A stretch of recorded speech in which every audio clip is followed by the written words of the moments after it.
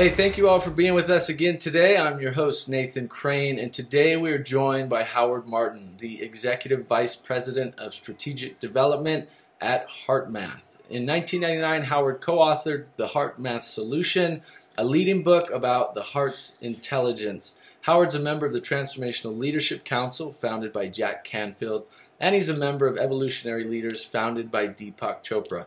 Howard's been featured in movies like The Power of the Heart, The Matrix, and The Truth. Howard, thanks so much for being with us. Hey, Nathan, thanks. Good to be with you again. Thanks for having me on the Unify Summit.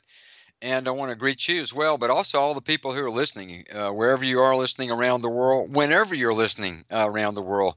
And I hope that our conversation today offers you something that you take forward into your life that makes your life a little bit better. So today we're talking about activating your heart's intelligence. Howard, I had a fascinating conversation with you a few years back on another event we did that really opened my eyes to a much more profound scientific basis of actually the heart having its own intelligence. You talk about this, you teach about it, you guys research it, and are really dedicated to this, the leaders in the field, if you will, about the heart's intelligence. So please, for all of our viewers, give us some background on what does that mean, the heart has its own intelligence. So you want to jump right in, don't you? Oh, yeah. Well, if you think about it, for thousands of years, the heart's been talked about as something more than a cardiovascular organ. Some of the earliest writings of humankind referred to the heart as a source of wisdom, a source of intelligence. As time went on through the process of medical reductionism, in some ways, the concept of heart being more than a cardiovascular organ was beginning to get lost. In these times, what we've learned is that intelligence is actually distributed throughout our entire body. It's not just in the brain. It's right on down to every single cell in our body. There's intelligence throughout our entire system. But when we talk about heart intelligence, I probably want to talk about this in sort of two ways. One is the sort of the philosophical, emotional concept of heart intelligence, and then the scientific understanding of it. If you think about it, there are times in your life when you've reached deep inside yourselves and you've touched into something that allowed you to move beyond your challenges, that allowed you to be more than your normal self, that gave you access to a part of yourself where you were the very best person you could be. That to me would be an example of accessing or feeling or bringing forward the intelligence of the heart. The intelligence of the heart is really high speed. It's intuitive in nature. It moves very quickly. It informs us through the ways in which we feel about things, the way in which we sense things. It is an intelligence that gives rise to some of the feelings and emotional qualities that are the most important in our lives. And they would include love, compassion, kindness, appreciation, patience. The list goes on of these emotional qualities that really are the highest qualities of humankind. And heart and the intelligence of the heart is what gives rise, in my opinion, to us feeling those types of emotions. And metaphorically, they've been linked to to heart for a long, long time. So to me, what I've learned about the intelligence of the heart is it's there. It's something I can refer to, something I can access on an ongoing basis.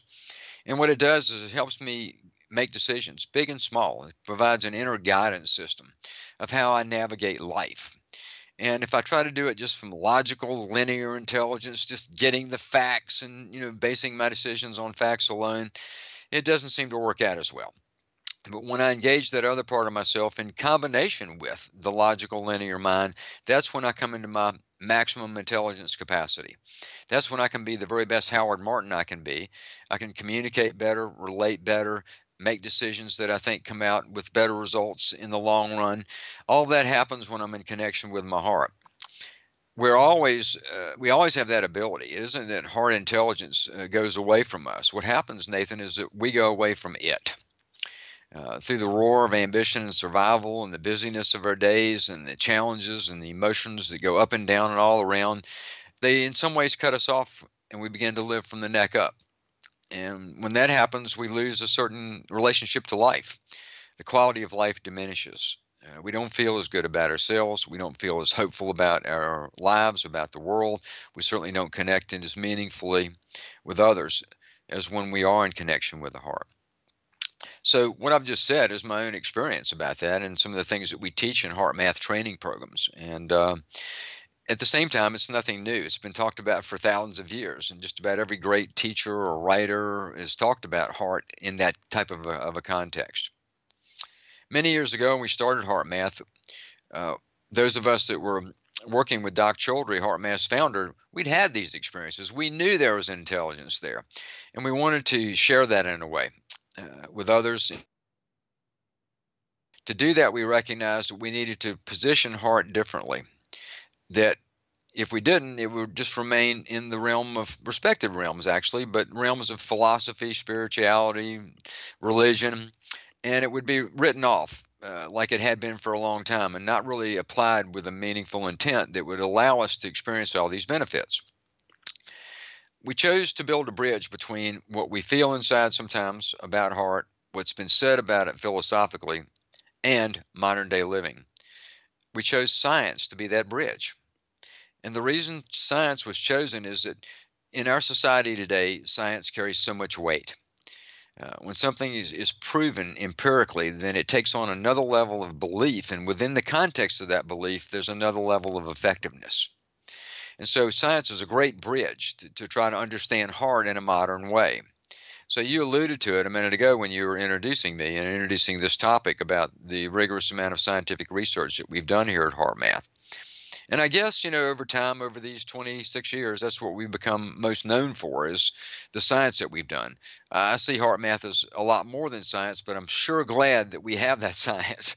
It's allowed us to move and weave through mainstream society in ways that we couldn't have never done if we didn't have a scientific underpinning to what we've done. And so we can talk about that some if you'd like. I want to break here and give you a chance to comment or ask other questions, but that is what I speak about in the context of what we call heart intelligence here at HeartMath. Yeah, I mean, I can certainly relate. I'm sure many of our viewers can to having some of those deepened heart-centered experience that you spoke about. I mean, there's certainly the more that we pay attention to that, I know that in my life, the more that I am aware of, I'm making a decision from a space of one of those emotions associated or one of those energy fields associated with the heart, that certainly the outcome in almost all cases is significantly better. Or even if it doesn't seem better at first, the end result later on is much better than had I made a decision otherwise, maybe just from my mind. And you don't really know either way, but you can feel it. And I think feeling is a significant indicator to what's really going on inside of us, and certainly taking a look at the results. But yeah, I mean, I'm really interested in the science. I mean, I really like science as a bridge, as a way to help connect with people that normally otherwise, wouldn't be into spirituality if they didn't have scientific evidence to support them. Because I think it's important as just as a tool. I mean, like you said, all the stuff science is confirming now has been talked about for thousands of years. Our ancestors knew about all this stuff. They figured it out. They did the science inside themselves. They already knew. Now we're using machines and technology and stuff to try to catch up with the intelligence they had. But I'd love to for you to share some of the scientific research that you guys have done in HeartMath and give another strong foundation. Well, let me confirm, first of all, a couple of things you said. First of all, yes, emotion and feeling is everything. We are emotional feeling beings. That's how we turn life into a visceral experience instead of just a dry, objective one. It's through the feelings and emotions, and heart intelligence plays a big role in that, and learning how to better utilize that emotional capacity. But you're right, the science is important, and it did, as I mentioned earlier, give us the ability to do a lot more societally than we would have without it. As an example, some things your listeners may not know, and I say this just to offer as a gesture of hope, not to be aggrandizing HeartMath, but we've done training in lots of mainstream organizations. For example, our partners in the Netherlands are training all 40,000 Dutch police officers in HeartMath techniques. How do you get a contract with a Dutch police force unless you take it out of the spiritual, philosophical context? But Fortune 100 companies, large healthcare institutions, government agencies, and the list goes on of places that we've been training, and military. Actually, all four branches of the U.S. military, we've trained in those places. So how do we do that? Well, we first wanted to understand the physical heart more. We knew we had these experiences, but we wanted to understand, how they were happening. So we began to look at the physical heart, and we found that the heart was a lot more than a cardiovascular organ. In essence, it's an information processing center in our bodies. What was also interesting in those early days is that some of that understanding, some of that research was actually already there. It was just peppered out in little pieces throughout the research literature. The dots weren't being connected, but it was there, and people were picking up pieces of that story. What our researchers, Dr. Roland McCready and others, did was really put that story together in a context that could be shared, and it's provided so much more new understanding for literally tens of millions of people as a result of that. The story kind of goes like this: is that the heart is actually sending information to the brain and the rest of the body, and it does it in four ways. There are biological communications. One is a nervous system that exists in the heart itself. It's actually studied through a field called neurocardiology. That's an example of, like, who knew that, right? That there's guys studying a nervous system in the heart. It's next to the brain. It's the most complex part of the nervous system that we have. So the first way we know the heart communicates is through this nervous system that exists within the heart itself, that communicates with the high perceptual centers of our brain through a nerve pathway starting out in the heart and then traveling upwards. The second way is through what's called the blood pressure wave, the wave of energy created by the squeezing of the heart muscle that's pushing the blood through the veins and the arteries. Blood pressure wave modulates all the time depending upon how the heart is beating, and as it does, it changes biological functioning, including the electrical activity in our brains. And that's the third way is another one of the ways, another one of those examples of information in the research literature, but no one knew about it. In 1983, the heart was reclassified as being part of our hormonal system, considered to be a cardiovascular organ and a hormonal gland, because it produced a number of very powerful and important hormones. One of those, for example, is called atrial peptide. One of atrial peptide's jobs is to reduce the release of the stress hormone cortisol. Heart also produces a hormone many of you listening may have heard about, oxytocin. It's generic of oxytocin produced by the heart. Now, those first three ways, Nathan, are what I call hardwired biological communication pathways. Well documented, well understood, hard science on all of that. The fourth way is where it gets most interesting, however, and that's the energetic communication. Our hearts are electrical organs. They produce by far the strongest source of bioelectricity in our bodies. The electrical energy produced by the heart permeates every single cell in our body. When we go to a doctor, for example, and they take in our electrocardiogram, what are they measuring? They're measuring an electrical signal produced by the heart. They look at that signal to determine. Now, here's where it gets interesting. The signal is strong enough that it creates an electromagnetic field. An electromagnetic field that extends out into space about 3 feet outside our bodies and surrounds us in 360 degrees. So the heart's creating this electromagnetic field, and we are broadcasting that electromagnetic information into the environment that we're in relationship to each other 3 feet outside of the body. That field goes through modulations and changes all the time. The frequencies in that field, the energy in that field changes. And what changes it is interesting. Our emotions. If we're feeling frustrated, angry, irritated, we watch the news and something upset us, we're going to be producing an incoherent field. Conversely, if we're in a situation where we're feeling some extra kindness for someone, more compassion for someone who's going through a hard time in their life, or for the world, or having appreciation for the good things in our life, those type of heart-based emotions create a coherent field, an ordered field.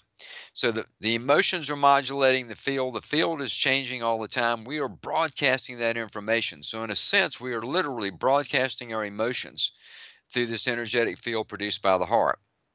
But So the story. let me stop you right there real quick, Howard, because when you talk about an incoherent field and a coherent field that the heart's creating within about 3 feet around us, can you share some examples of what an incoherent field might create or produce in our exchanges or our experiences?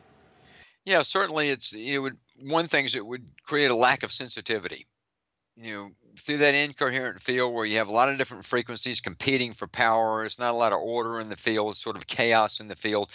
As we try to relate to other people, as we try to say listen to them or understand them or really get a sense of their essence, a lot of that wouldn't be as acute with that incoherent field happening. Conversely, when we're really in sync with ourselves, when we have heart-brain-body communication operating at optimal levels, we're really coming from our very best place inside when that happens, then we're a lot more open. We're a lot more understanding. We see bigger pictures. We're not so myopically focused on a problem or judging someone for a fault. We have a more inclusive, more wholeness perspective on life in general, and that sets up a whole different set of potentials for us in the quality of that moment, the quality of the day, and the overall quality of our lives. Well, like in a real world example, you may walk up to a loved one or a friend or a spouse, and maybe they're in a bad mood, right? Basically, they have an incoherent heart field, is what you're saying, and you can walk up, you can be within 3 feet or 5 feet of them, and immediately get frustrated, right? Or immediately have, they may say one thing that instantly triggers you, and now you react in a negative way.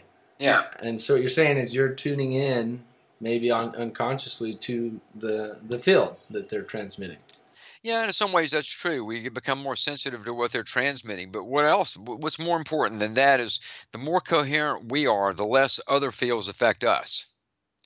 Meaning that, hey, that's when, if you're really coming from your true deeper heart place, then they say that thing, but it doesn't upset you as much.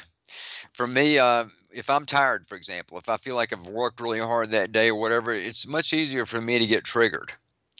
I feel more depleted. I'm not, on my game as much. I'm not as sharp in certain ways. And then a lot of times I'll lose my emotional poise quicker than when I feel more regenerative or more, in sync. And that has everything to do with the vibratory rate. I'm using another term now, the vibratory rate in my mind and emotions. And that's all governed by the heart, by the intelligence of the heart.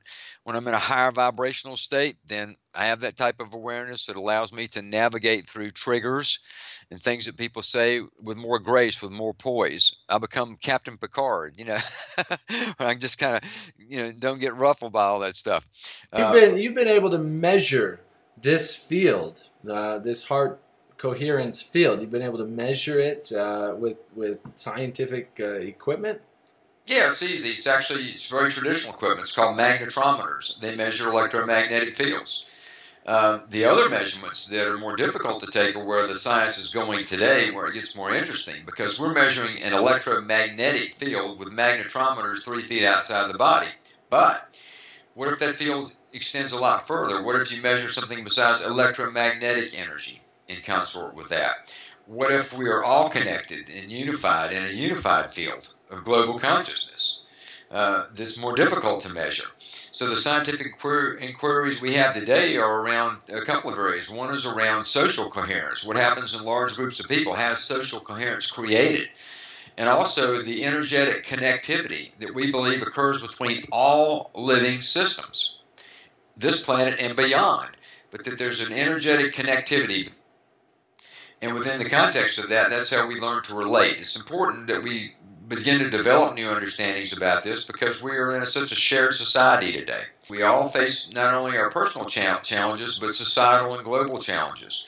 Learning more from a scientific perspective about how we are all really connected in this, how we influence the outcomes for others, and how in turn we are affected by, the global field is important for us as we mature in the next level of human beings. To get onto these things and to develop a more sensitive, acute understanding of it, it puts us in a position of knowingness and also a position of self-responsibility. Understanding that each and every time we make a shift in ourselves, one way or another, from chaos to coherence, there's an impact that it has on the global field and in turn on every single living system on our planet. It's fascinating, Howard. We're going to take a quick break, everybody. When we get back, Howard's going to share with us how intuition plays a role in the heart's intelligence. He's going to share with us a practice we can do to really activate our heart's intelligence, and we'll talk a little bit about the Global Coherence Initiative. So stay tuned. I have a couple quick messages for you, and we'll be right back.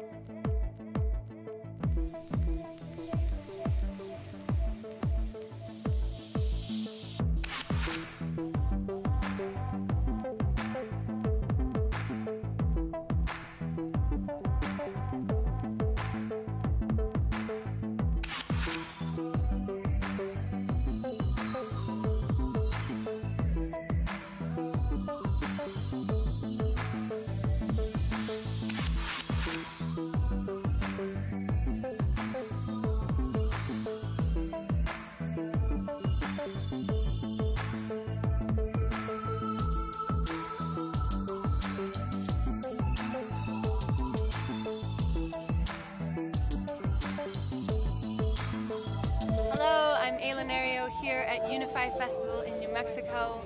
Beautiful gathering in its first year. I can't even imagine what it will be like next year. This weekend has been one of the most magical experiences of my festival career. I still feel like I haven't explored enough after 3 days, so it was awesome.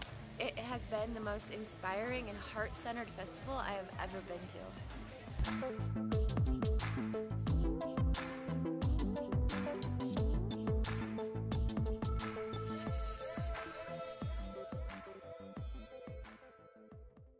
All right, thank you all so much for tuning in. We're here with Howard Martin and from HeartMath, and sharing some fascinating insights around the heart that most of us, never learned. All these other functions it has, including this incredible ability to create electromagnetic energy. And my opinion, or my I don't know, I guess theory you could say, is that it creates even a lot more than just electromagnetic energy. And I think that's some of the things that you guys at HeartMath are really seeking to research and find out more about as well. But I'd love for you to talk a little bit about intuition and how intuition plays a role in the heart's intelligence.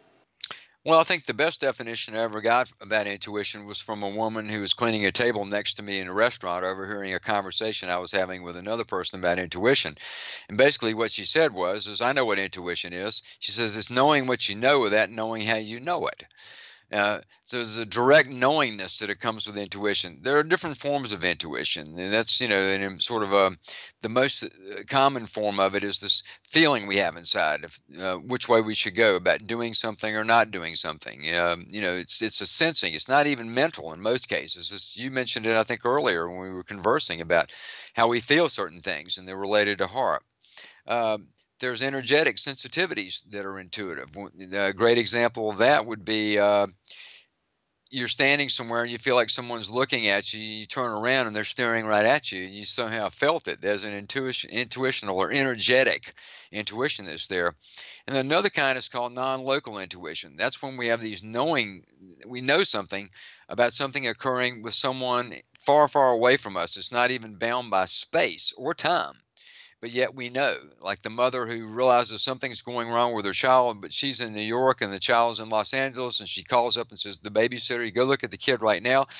The babysitter goes in, finds out the child is in some sort of very physical distress situation, and saves the child's life, right? So these things happen. And that happens every day to so many people, right? I mean, every single, it's not like once in a while to a few people. Like, everybody has experiences like that at some level.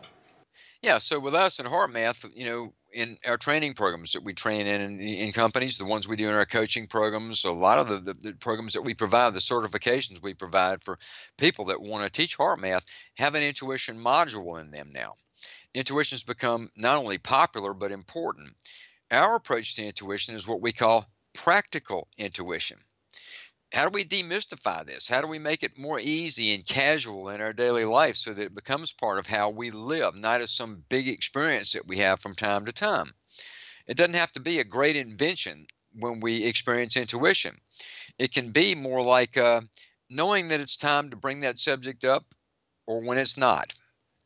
Or knowing if I'm going to bring that subject up, which type of word should I use? That's intuition guiding us.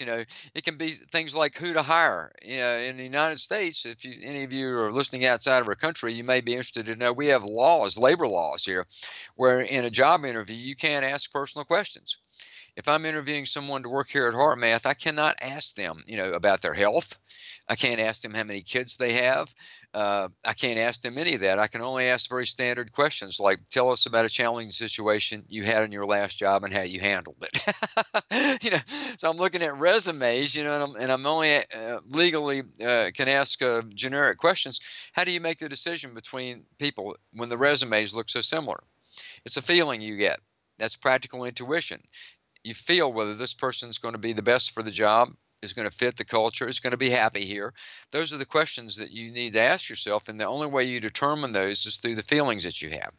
So we take intuition and we make it practical. We provide a context and understanding of what it is, and then some very simple tools and practices people do to cultivate it so that it becomes, again, something that is applicable to our daily living, not some mystical experience.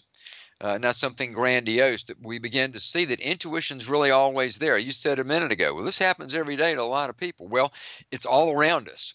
Intuition to me is a field of information that's always there. We learn to access this field of information, and it draws in new information in different ways. Again, direct knowingness. Sometimes we just get a sense that we know something, and when we follow that, it usually works out in our behalf. It doesn't go through all the checks and balances of, well, it's this and that and back and forth and back and forth and back and forth. That happens too. And sometimes we need to make decisions that way. A consultant that worked with me a number of years ago used a term with me that I really liked about business decisions. He told me to make my decisions based on informed intuition. Means you do get facts. You don't ignore facts. You get an understanding. But then at some point you have to make that decision. You have to call that shot based on something else. Based on the facts alone do not give you the clear path. And so you have to make it on an inner feeling. People call that a gut feeling. And there's a sort of a very primitive gut reaction that we have to things. But the real feeling that we have is not gut, it's heart. It's a heart feeling. And that's where heart's intelligence comes into play. Heart intelligence and intuition are directly linked. Intuition is an aspect of heart intelligence. So intuition is a very popular subject now. I think part of it is for two reasons. One is I believe that the problems to many of that we're faced with today, the challenges, let's put them that way, are bigger than any solution that we seem to be able to come up with. So we begin to dig a little deeper, because we can't get the answers the other way. I also believe that in the evolutionary spiral of the changes that we're going through as a society now and as a planet, that intuition is actually more available than it used to be. That field of information that I'm calling intuition has moved closer.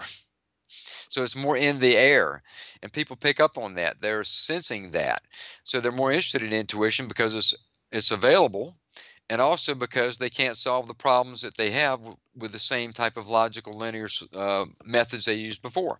One of my early, I would say, mentors or spiritual teachers was about 12 years ago, and I studied with him for, I think, over 2 years. And one of the things that he taught me that I really resonated with was the field that you call the energy field around us, he called the mind field. And he called it the mind field because of, he said that, that's where all of our thought particles were stored, was in this field around us. The emotions, the thoughts, the actual, our thoughts, he talks about them actually being particles. And, how do you look at that at HeartMath? If we're based on the premise that we are all unified, that our heart's intelligence, this energy that obviously is much more than just electromagnetic energy. If it's a way for us to communicate and to feel, there's obviously something much more going on there, and that we're talking about intuition, meaning we can access that information or that energy or that knowledge, that knowing it at any point, at any time through practice and through experiences that we've had. We know that we can access that at any time, and that perfect guidance comes every time. You know, how do you guys at HeartMath look at that? How else do you see that energy inside? I mean, would you call it thought particles, or what would you call that? Well, yeah, I mean, in a lot of ways, that's a good way to characterize it. There's a mind field as well. I mean, heart is not, the only thing. I'm just saying it's bigger than people realize as human beings. But we have a lot of different types of intelligence. There's a mind field, there's a heart field. They work together, they interface. There's a dance that's constantly going on between these fields. And they are, in a sense, less dense than we realize. So particles is a good way maybe to describe it. What are they? Who knows at this point? But this type of information is not something that's easy to quantify. But I think what your teacher was picking up on is that there is information. It's like bits. You could, in modern terminology, it'd be like computer bits, just like computer code, that's out there. There's a lot of ways you could look at it. But what I think your teacher was saying, and what I'm saying is you can de-densify these things. Yeah, beautiful. So maybe you can share with us a practice that maybe a HeartMath practice that we all can use to really activate our heart's intelligence. Yeah, I'd be glad to share a simple technique with you in this medium. I do urge people to take a look more deeply at HeartMath as the HeartMath system. There's books, there are training programs for you. There's lots of things you can do to learn HeartMath and learn how to connect with the intelligence of your heart. But today, what I'd like to do, Nathan, is share a very simple technique that you can use on the go, anytime, anywhere, that reconnects you with something you already have inside your cells and can help you make a decision, big or small, certainly add a boost of energy and lift in your life during the day. It's called the quick coherence technique. What I'd like everyone to do now, if you can, is to focus your attention right here in the area of the heart. And if you want, you can put your hand there. But you can just feel as if the energy is moving from the head down into the area of the heart. And this is called heart focus. Now what I'd like you to do is to do what's called heart focused breathing. I want you to breathe naturally and normally, but deeper than you normally would. So nice deep breaths. And as you inhale, I want you to imagine as if the breath is flowing in right through the area of the heart, the area in the center of your chest. And then as you exhale, send it back out right through that same area.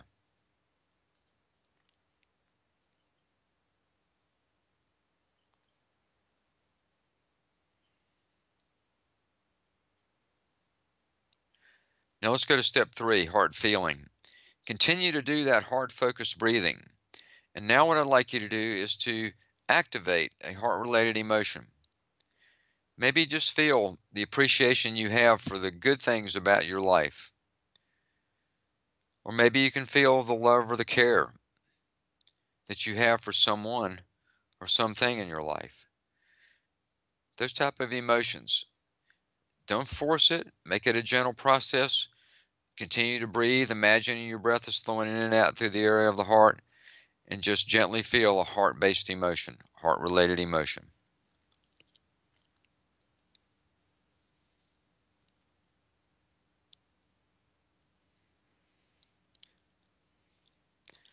Now continue to do that, and I'll explain to you what's happening inside your body right now. Your autonomic nervous system, which controls about 90% of all bodily functions, is synchronizing. The neurological communication from your heart back to your brain is going into the higher perceptual brain centers and beginning to activate those brain centers. Hormones are being released into your body like DHEA and cortisol, DHEA and oxytocin that are regenerative to you. It's creating more order and coherence in the energetic field produced by the heart. And it's my belief that's when more of our, what I'll generically call spirit, begins to integrate with our humanness, when we begin to access that larger part of what we are and who we are, when we begin to access the field of information that we call intuition, it's through that ordered, coherent field that begins to happen more readily and becomes part of our experience as human beings in the moment. It's that simple. Heart focus breathing, and then as you do that, activate a heart feeling. And there's your quick coherence technique and what happens when you do it. Makes you feel calm and centered and at peace. Yeah, and hopefully also kind of aware, not as just a sleepy time state, but one where we become more actively aware of what's going on in ourselves, but in others and in our environment. So have you guys paid attention and obviously, but I mean, what kind of results have you seen from like a scientific level when people do this practice? Well, we've been doing this a long time now, Nathan. HeartMath's been around for 26 years, and so it's been a huge amount of result that's happened from that. There's been literally tens of millions of lives touched, and many in meaningful ways. We've, of course, seen the health benefits that would be associated with something like HeartMath or those type of techniques. Lots of people overcoming health challenges, some physical, like arrhythmia, tachycardia, those kind of conditions, diabetes, high blood pressure. Also, a lot of psychological changes. There's over 40,000 health professionals in our database that use HeartMath in some form that have been certified by us or use our technology. They work with people, helping them through depression, anxiety, those type of psychological conditions. And so story after story after story after story about that. In organizations, we've seen marked improvements in everything right on down to healthcare cost reduction in terms of what benefits can come when you have larger groups of people operating more from a more coherent heart output. Health benefit output is happening in organizations, lots of benefit. So many good things come from that. And when you look at the HeartMath logo, we're rebranding right now. It's a plus sign and a heart. And what that stands for is add heart. And that's simply what we do here at HeartMath. Our belief is that when you add heart or add the qualities of the heart to anything you do in life, it only enhances it. It doesn't compete with anything. It doesn't take away from anything. It just adds another level of quality.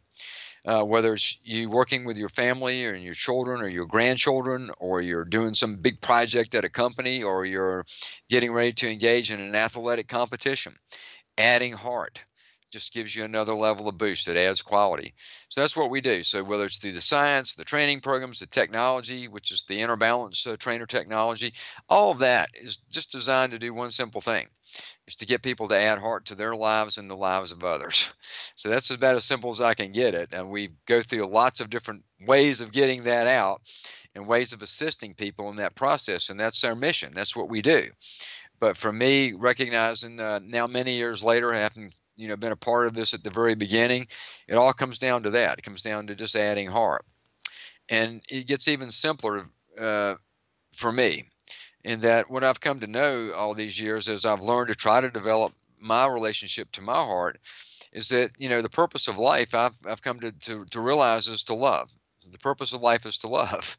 At the end of the day, when it's all said and done, how many books I sold, how many places I spoke, how many great interviews I was able great summits I was able to be on, all that'll be fun and it'll be part of who I am and part of what I leave behind. But the thing that's going to matter the most is simply this: how much did I love and how much did I not? And so heart gives me the ability to love more, which is why I'm into it. I love that. I mean, how simple and yet profound. And I think any person laying on their, in their last moments of life and, asking themselves, and I mean, we've heard this from others who've been there, who said, the last thing I was thinking about was, how much did I give? How much did I love? How much did I make a difference in the world? And, they're not thinking about how many cars they bought and how big their house was. They're thinking about what kind of contribution they made. And from that, I mean, just how much love can you experience and give? I think that is the most valuable thing we could ever, put our attention on. Well, if there's been one link ever that's been the strongest of all that's been linked to heart, it's love.